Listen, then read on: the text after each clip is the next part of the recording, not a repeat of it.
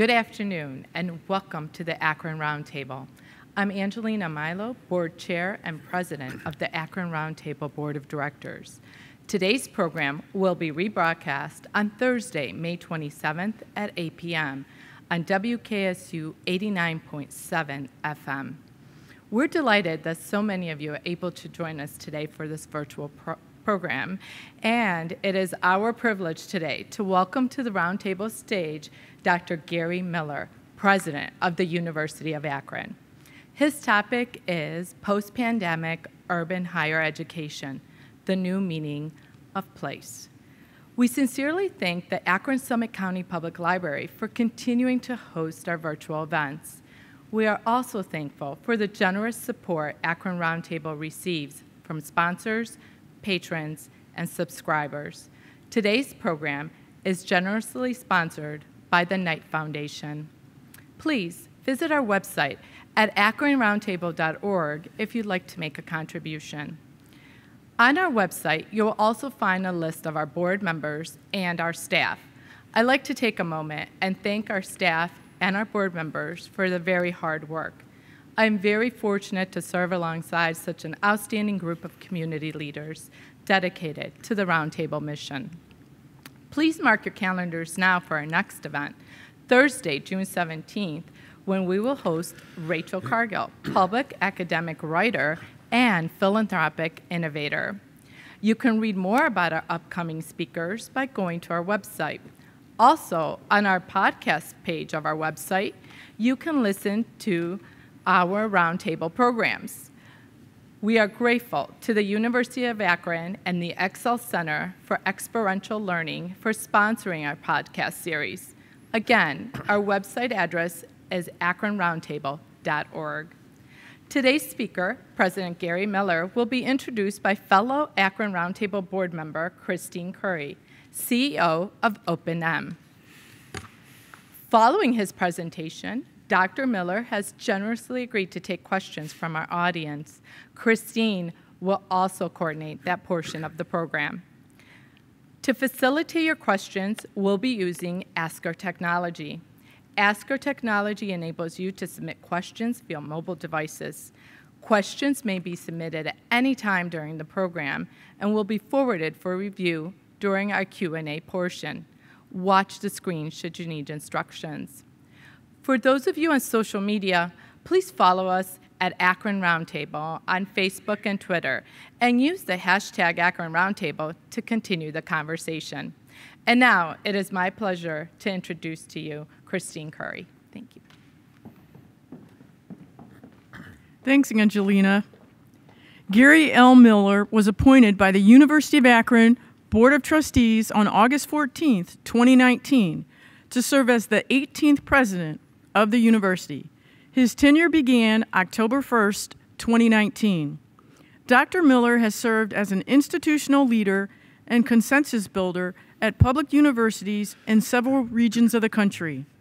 In addition to more than 2 decades of senior higher education leadership, Dr. Miller also has firsthand experience as a researcher and teacher.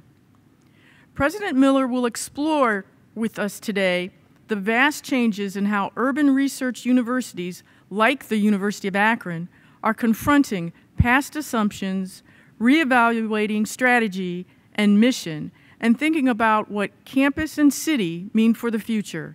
His remarks will include a preview of new approaches and new expectations at UA.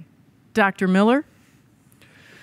Thank you, Christine, and thank you for that kind introduction and the invitation to be here today. It's indeed a great honor and a great opportunity for me to have time to provide you some of my thoughts about the future of American higher education in general and the University of Akron in particular.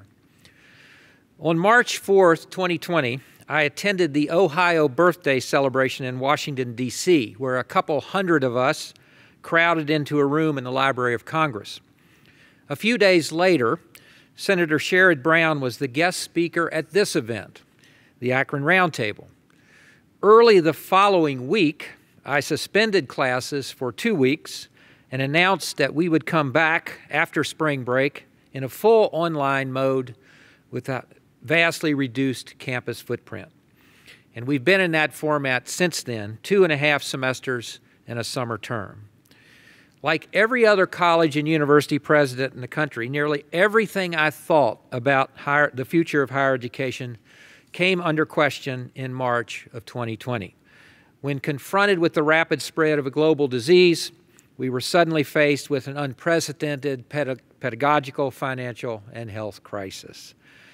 My leadership team, the university faculty and staff, the board of trustees, student government, have worked together with uncommon courage and creativity since that time to stabilize the university and ensure that we continue to deliver the excellent programs for which we're known.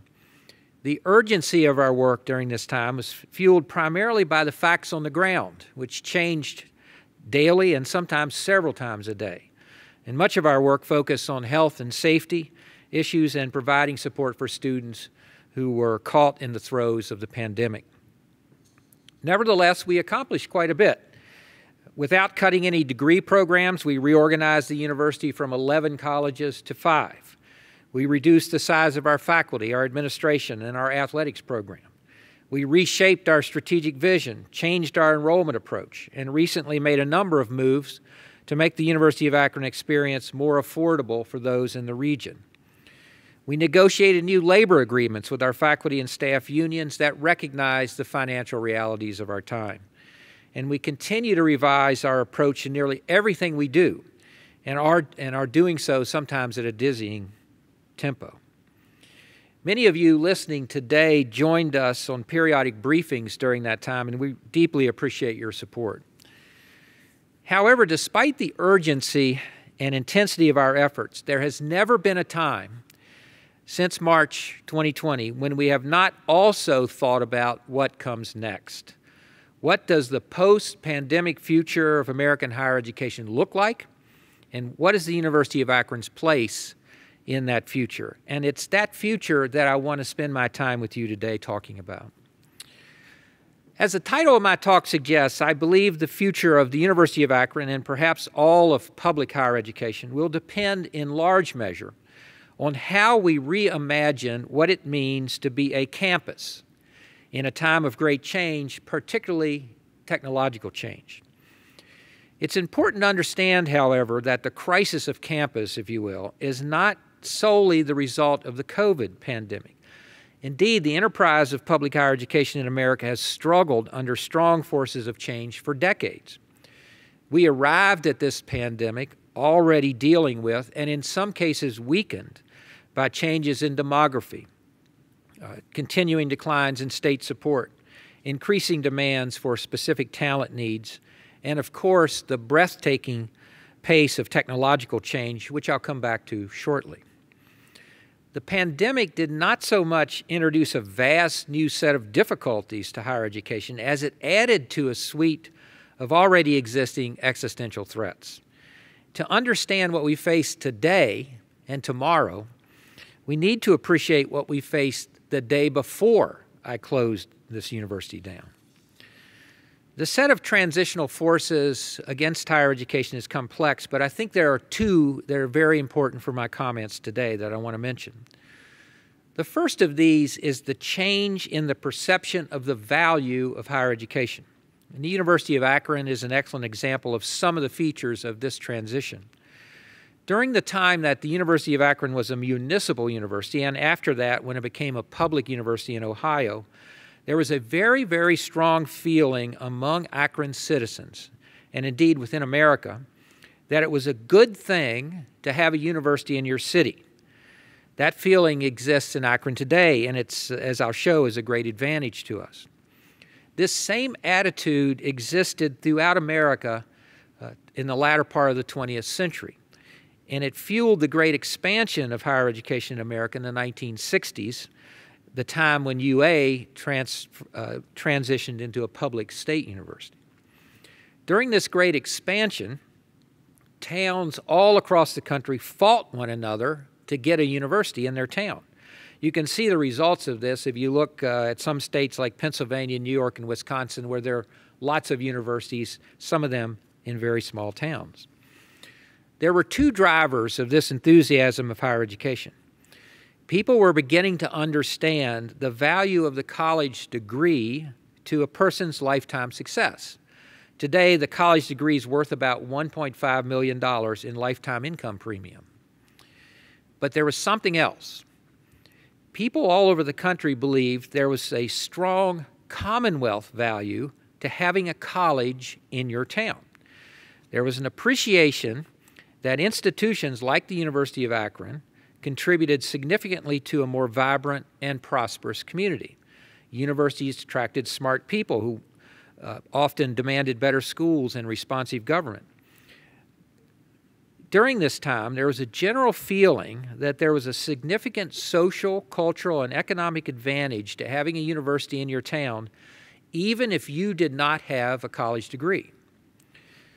One of the biggest and most insidious transitions in higher education landscape since the 1960s is the loss of this Commonwealth value.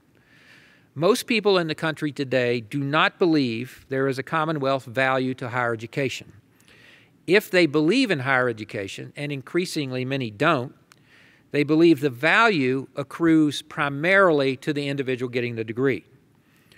This helps explain decades-long slide in state funding for higher education. The thinking goes, if the college degree primarily benefits the individual getting the degree, then why should the state pay for it?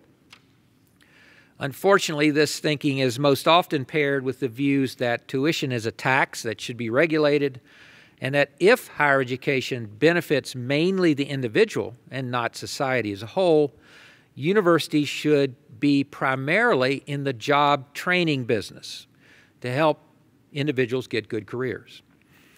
This change in our perception of the value of higher education sets up an important tension regarding what a public university like the University of Akron should be about. Increasingly, policymakers view regional institutions as mainly talent generators, rather than also as economic, social, and cultural assets to the community. And I'll return to this in my final argument. The second existential threat facing higher education prior to the pandemic and now is this Gutenberg scale change in the dynamics of knowledge. Until relatively recently, the reason someone went to a university was because knowledge resided there in the form of books, the people who wrote those books, and taught about them. Universities now operate in a much, much different environment. Knowledge is ubiquitous and virtually universally accessible. The university professor no longer holds all the knowledge.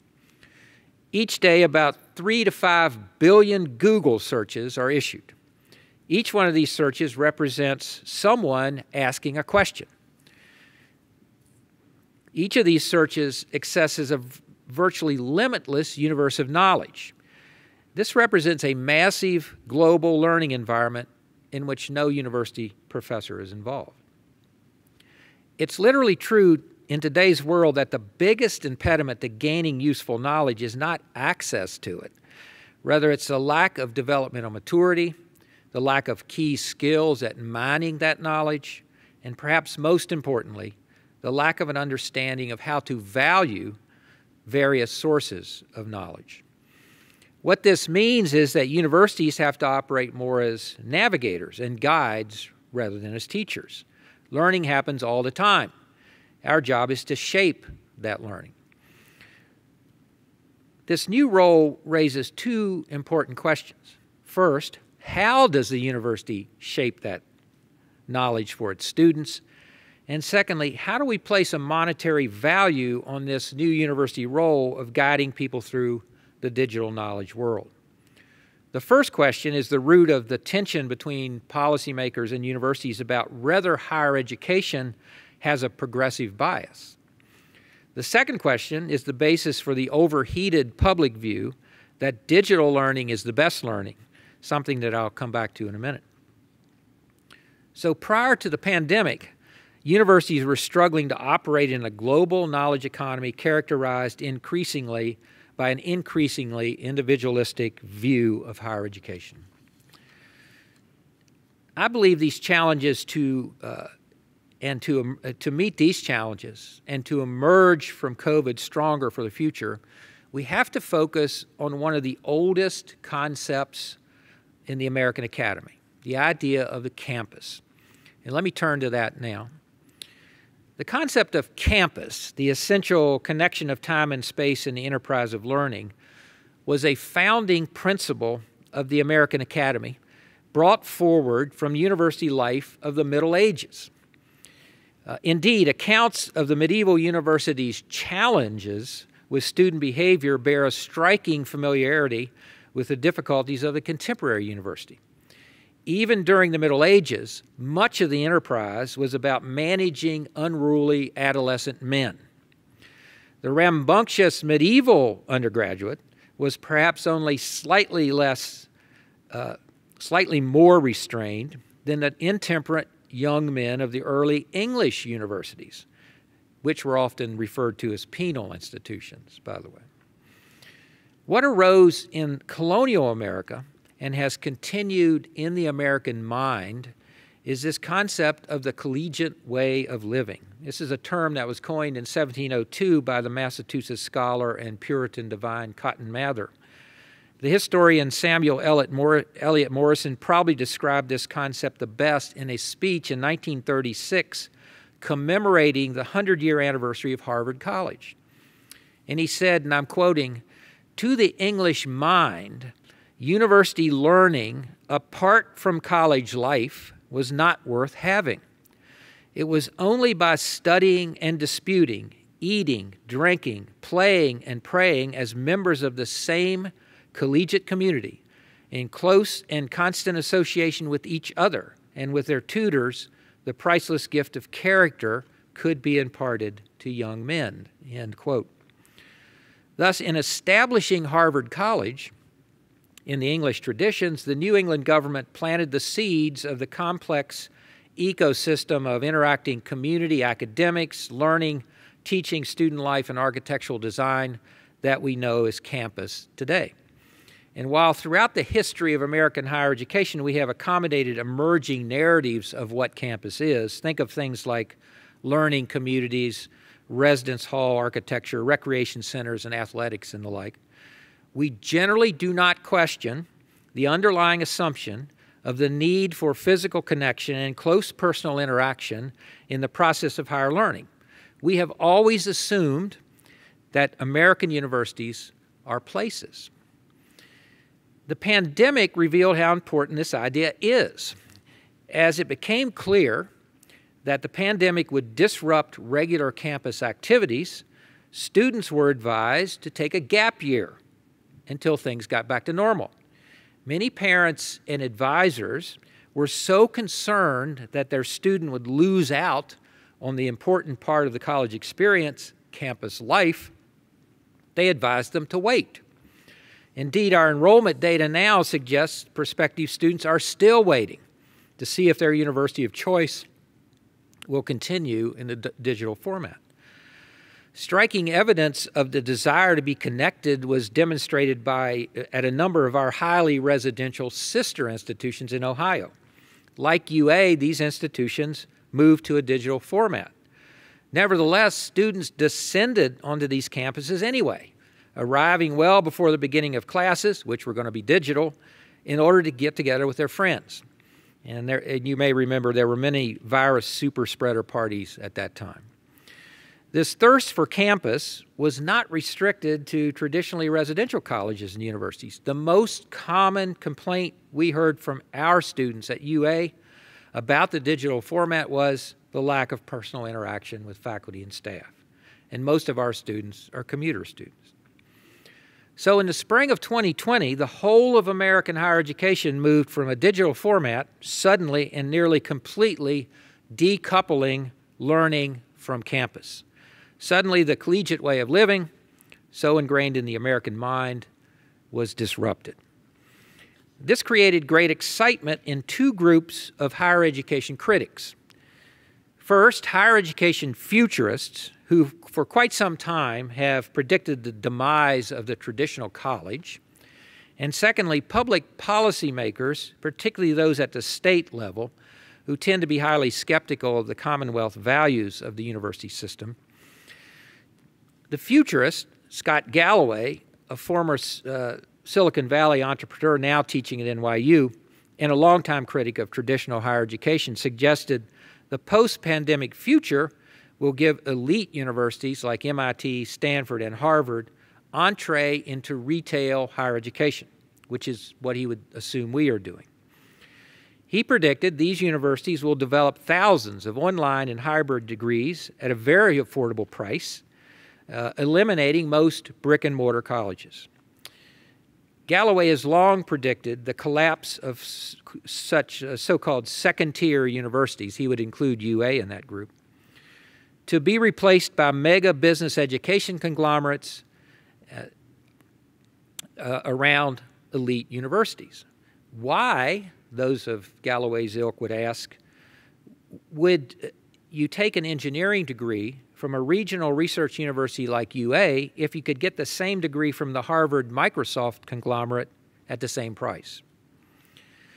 Now, to be sure, we must be open to technological change and attuned to what we have discovered about how technology can be used and make learning more exciting and effective. Others outside of higher education certainly are. Take, for example, the company Coursera, which is an online learning company that parents with 150 universities offers 4,000 certificates, courses, and entire degree programs in a digital format. During COVID, the company initiated the Workforce Recovery Initiative, where it offered many of these courses free to people who lost their jobs. The company also provided college students free access to many of these courses. So people are taking notice. For their part, as they watched major universities in their state move seemingly effortlessly to a digital format, many policymakers saw opportunities for public higher education, which represents the greatest portion of the discretionary budget in most states, to move more efficiently to a more efficient talent development enterprise by expanding digital learning. The futurist dream of a do-it-yourself university and the policymakers' drive toward efficiency and talent production seem to work very strongly against the idea of a university as a place or a campus. But it's very important to note here that despite the resurgence of enthusiasm for a new dawn of digital higher education, the force of campus, of place, as an essential element of the enterprise is perhaps stronger than we think. Indeed, critics of the idea that a digital takeover of higher education is inevitable often ask, why hasn't that happened? While technology has expanded dramatically and evolved since the 1930s, there have been relatively few disruptive events in the use of technology in learning. The massive open online courses, the MOOCs of the early 2000s, never morphed into a global network of free education once dreamed of by the futurists. I believe because of this, as we move out of the pandemic, those of us fortunate enough to work in an urban university with a supportive city are being presented with an historic opportunity, an opportunity to rebuild the lost Commonwealth value of higher education. I believe our future can be more than an accommodation of efficiencies. And this brings me back to my working thesis, that we will somehow have to reconceive what it means for the University of Akron to be a campus, a place where learning and discovery takes place. Now, there are many approaches we could take to this challenge. We have a great deal going for us and in this important endeavor. We have one of the finest business colleges in the country, one of the first undergraduate cybersecurity programs in America, world-class engineering, and particularly international reputation in polymer science, a great law school, a range of excellent undergraduate and graduate programs in the arts and sciences and health professions, and important graduate and master's and doctoral programs. As we have in the past, we will continue to leverage these programs for opportunity, community engagement, and economic development. But there's another set of assets we have at the university that I believe we can better organize and deploy in partnership with the City of Akron and other partners to develop a national model for how a public research university and its legacy city work together to create a special place for education, work, and entrepreneurship. This is a set of assets that, if deployed with imagination and in an organized way, offers us, in my view, the very best way to directly elevate those community-university interactions that form the commonwealth value of an urban university. Things like celebrating stories and differences, lifting up service, and recognizing the power of learning in order to understand one another. These programs are our academic and outreach programs in the visual and performing arts, music, and literature. In February, I commissioned a group of faculty under the direction of Dr. Joe Ergo to consider how we might organize these programs, the related faculty research and scholarship, and relevant physical facilities into a partnership model for a city-university-driven campus development.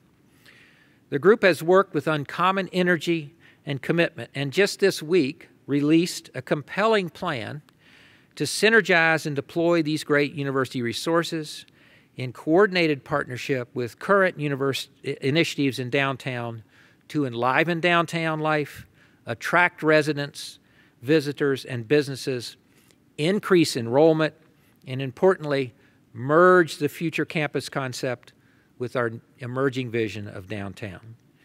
This report is entitled Akron Arts, Reimagining University Arts Programs for Community Revitalization. And after this talk, it will be available on the President's webpage at the university website. This new version of university engagement has several features. First, it's designed to connect immediately to ongoing activities to revitalization of downtown Akron. The City of Akron and its partners are well along with a deep community consideration of the future of place. For some time, the city, Summit County, and their many partners have purposefully and creatively executed a program of revitalization and renewal of the city as a place.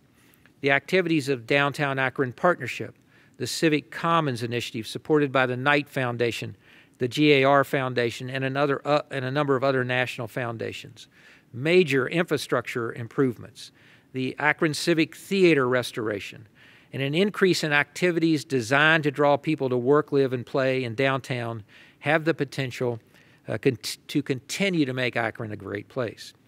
An essential element to this focus is diversity and inclusion, which is key to any route to success in a diverse city like Akron. Many faculty and staff at the university participate in these initiatives, and their commitment to the city and their willingness to provide time and talent to it are impressive and very appreciated. As an institution, however, the university has not, in my view, offered itself as a value-adding partner to these important activities. The Akron Art Initiative is designed to place the university in a leading role as an institutional partner in this important community work. Secondly, the Akron Arts Plan involves a revisioning of how we use our spaces in the downtown area, especially the Polsky Building, which fronts the Civic Commons area and Lock 3. The goal here is to design ways to physically deploy portions of our art and music programs into spaces closer to downtown, where community faculty-student interactions can be nurtured and where community members can enjoy arts while living and visiting in the area. Third, all studies of city revitalization show the importance of having a vigorous art and music scene in the downtown space.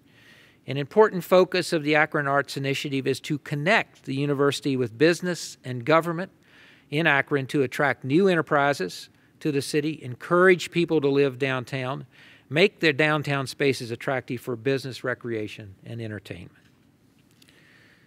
Fourth, the Akron Arts Program envisions a new role for E.J. Thomas Performing Arts Hall as a sustaining partner with the Akron Civic Theater to provide a greater volume and variety of programs for the Akron community and provide more opportunities for UA faculty and students. Now, finally, of course, our reimagination of place must integrate with what's going on downtown Akron, but it also must integrate with what we're doing on campus. We will accomplish this by focusing on our faculty and our students and the key partnerships we have in place. The Myers School of Art, Visual Artist and Design Residency and Lecture Series, made possible by a generous gift from Mary Schiller Myers, will bring nationally and internationally recognized artists and scholars to campus and downtown. Our Northeast Ohio Master of Fine Arts in Creative Writing is a regional consortium with Kent State, Cleveland State, and Youngstown State. And this will connect our campus with the city of Akron and other great legacy cities in our region. Integrating with that program will be the University of Akron Press, which is housed already downtown in Quaker Square. And our relationship with the National Center for Choreography at the University of Akron will be expanded to provide the community with even more exposure to dance through its extensive national and international connections. Important programs on campus, such as the Cummings Center for the History of Psychology and Synapse, the Art Plus Science series of our Biomimicry Research and Innovation Center, will connect art, music to the physical, biological, social science programs of the university to create community learning, entertainment opportunities on campus and downtown. And of course, we will reach out to our many alumni who have achieved great recognition in the arts to partner with us to bring their special talents back to Akron. To realize this vision will, of course, take time and lots of support. And today I'm asking for your questions and your expressions of interest in helping the university and the city move together out of this pandemic and into a new vision of what it means for a great urban research university and its city to create their place together. The way to begin is to review the Akron Arts Report, which is posted, and give us your feedback. I want to end my talk today with a short passage from the Akron Arts Report. The main author of this report is our colleague at the university and longtime chronicler of the history of Ohio and its people, David Giffords. This piece beautifully reminds us of the special relationship of this university and its city, but it also affirms my promise to you of our commitment to the future of this place. David writes, Akron's narrative is a long unspooling of invention and reinvention. The city and its university have known hard times and have always leaned on creativity in all its forms to meet and overcome our challenges. As we begin to reemerge from the long, dark hibernation of the pandemic, UA is eager to embrace its relationships across Akron to lead, support, share, and elevate art as a celebration of life. I am very appreciative of the invitation to be with you today. Georgia and I love this university and this city and this place, and we are very much looking forward to rising together with you. Thank you. Thank you, Dr. Miller. We have a few questions for you from our audience. Here's the first one. Brown and Stanford have reversed decisions to cut athletics programs, recognizing such cuts work an undue hardship on students of color. Investment performance over the past 12 months has strengthened endowments and past assumptions needed a reevaluation. Do you believe the University of Akron should also reevaluate? Thank you for the question about reevaluating the athletic program. In fact, we have been reevaluating it. We have a group of alumni, faculty, and staff who have just submitted the draft report at the Athletic Review Working Group, asking some of those same questions and developing a sharper value proposition for our ZIPS athletic program. I am of the opinion, the strong opinion, that this program is of great value to us, and I believe the board is of that opinion as well. But we are looking for ways to move forward to make it much bigger part of the university. Thank you. Another question reference online learning. What did student feedback about the online learning process this past year? What kinds of comments did you get from the students? So students, by and large, would prefer to have either a hybrid environment or a face-to-face environment. That was clear. I will say, as an aside, there are a set of students who actually do pretty well in the hybrid environment, and one of the important aspects of our program going forward will be to maintain that opportunity for them.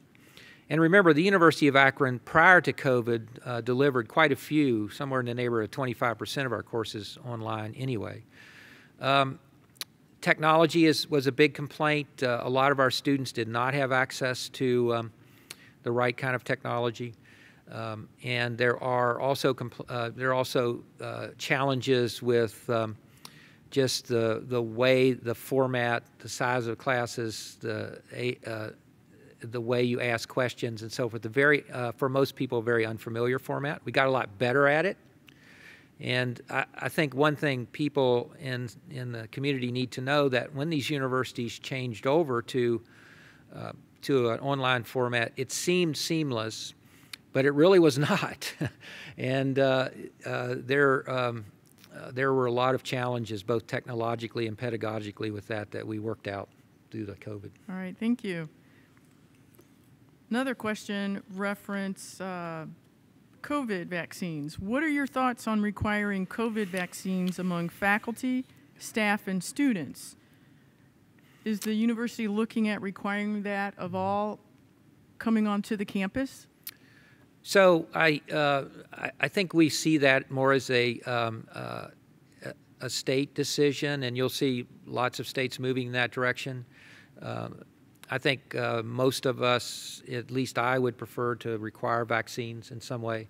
Whether that's possible or not is another question.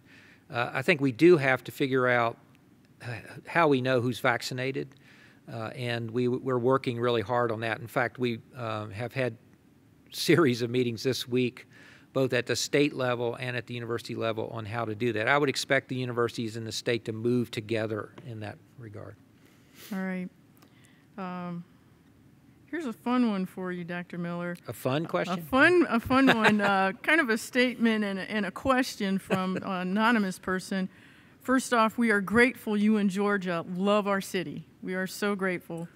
What has been the most memorable part of your move to Akron and almost immediate transition to the isolated, the isolation of being in a pandemic as a newly appointed president? Well, I think most of you know, this is our third presidency, and we were both delighted at the introduction we got to the community in the 5 months before we had to close the university down. It was phenomenal, and we felt incredibly welcomed, and we were well on our way to learning important things like where all the good restaurants and so forth are.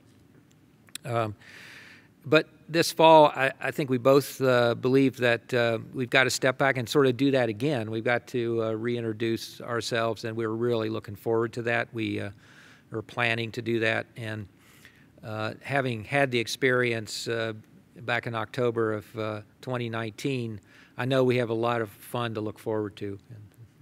Great. Here's some questions kind of along the same lines of thinking. You talked a little bit about strengthening the connections between the university and local and area businesses.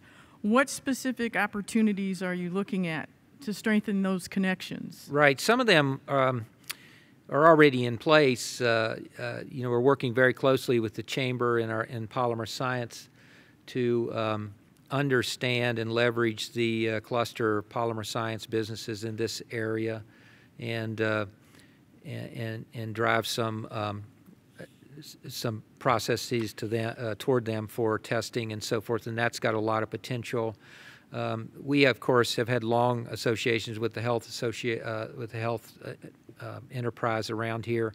We're very closely aligned with the Akron Public Schools. This is very important to us, and we have, of course, most of our programs most of our research programs at the university are conduct what we call research with meaning. That is research that has some application, and we see that throughout the university. It's very exciting, really. It's hard to talk about this in a talk like this, but if you have a chance like I do to look at what faculty and staff, faculty in the research areas in particular, were doing during the last 15 months when they were supposedly in isolation, they were working. They were conducting research and publishing papers and getting grants. And it's a great testament to the quality of our faculty coming out of COVID. All right. Another question.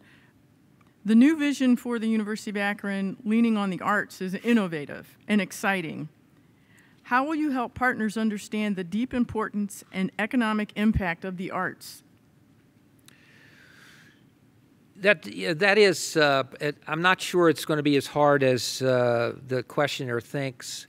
One of the things that drove us to this particular initiative, and to add to the many other initiatives that we have, is that there is already a pretty strong appreciation in this community about how the arts drive economic development, downtown development, and so forth. You can see that in the Civic Commons activities, which and others. I think that if you look at national studies, and we've looked at a lot of them, particularly in legacy cities, upper Midwestern cities and others, leading with the arts is often the best way to start getting interest in people moving downtown, living downtown, working downtown. Plus, I'll just be a little selfish and say that we have our arts, visual performing arts, music, literature programs that are some of the strongest I've ever seen. They're fantastic programs. We believe this can drive enrollment. Enrollment's very important to us as well. So we have our own interest in mind, of course. But really, for us to thrive, downtown Akron and our campus need to be indistinguishable. We need to move back and forth. That's what we are. We're an urban university right in downtown Akron. All right, thank you. And this looks like a last question. It's two-pronged. How can alumni help with keeping the university a viable institution in downtown Akron? And the writer says, former Zips can be powerful ambassadors for the university, and they're looking at your vision as to how they can help. In addition, what can the public do to assist the university in all its efforts? The alumni, somewhere near 180,000 alumni that we have for the University of Akron, the most powerful collective force we have. And we are working very, very hard to mobilize them. And so the answer to their question is they can help us in just about every way they can imagine, and we're going to be asking. All right. So the community is the same way. Thank you so much, Yeah. Dr. Miller. You're quite welcome. My pleasure. Dr. Miller, thank you so much for being with us today. It was such a pleasure. Thank On you. behalf of the Akron Roundtable, I'd like to present to you this contemplative sun. This work of art was designed exclusively for our roundtable by local artist Don Drum. Again, thank you again. You're quite welcome. Thank you. And thank all of you for joining us today. Please join us next month on June 27th when we host Rachel Cargill. She's a public academic writer and philanthropic innovator. Her topic will be literature as a gateway to understanding. Again, thank you and have a wonderful day.